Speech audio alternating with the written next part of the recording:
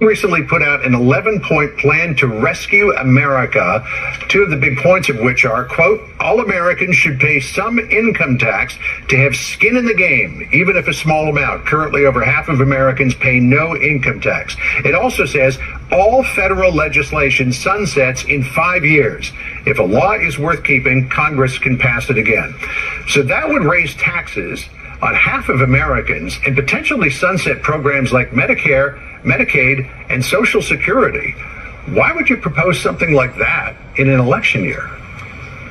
Sure. Well, John, that's, of course, the Democrat talking points. It's a No, it's in the plan. It's in the plan.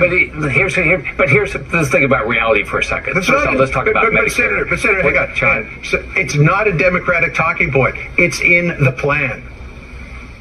And also in the plan, it says we ought to every year talk about exactly how we're going to fix Medicare and Social Security.